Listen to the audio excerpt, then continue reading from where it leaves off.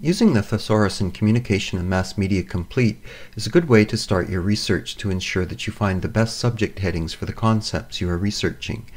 The Thesaurus is a set of librarian-created tags that describe what an article is about.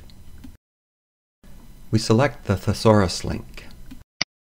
We enter our search concepts cross-cultural communication in the browse box. And click the Browse button. The Thesaurus shows us the correct subject heading is intercultural communication, so we click on that link. We click the intercultural communication link again. A window opens displaying intercultural communication with other thesaurus terms. This is a good time to examine our term in the context of broader and narrower terms and see if it's the most suitable. We can also look at the related terms to see if any of them seem applicable to our topic. Checking the Explode box searches intercultural communication plus any narrower terms, in this case culture shock, intergroup communication, etc. It gives us more results because it joins all the terms with OR. Explode appears only when a narrower heading appears under the heading we're searching. It's usually best not to check it for our first search. We decide that culture shock is the topic that we're interested in, so we click the title. Culture shock and its broader and related terms are listed. We decide to look at acculturation as well, so we click on it.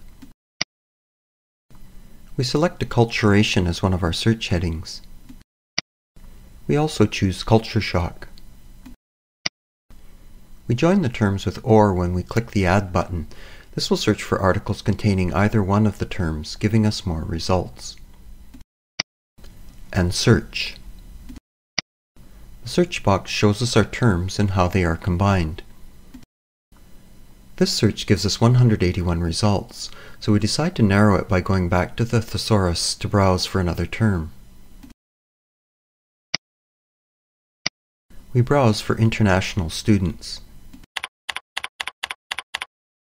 We select the correct term, students, foreign. We select the checkbox.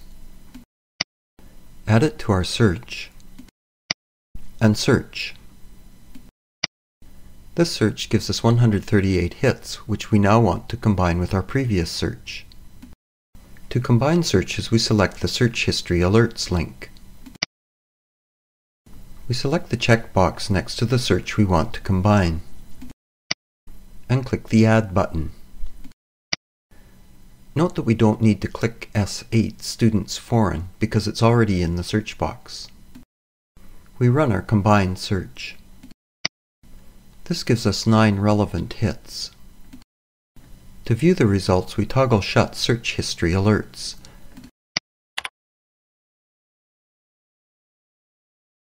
This ends the Communication and Mass Media Complete Thesaurus tutorial. For more tutorials, go back to the menu.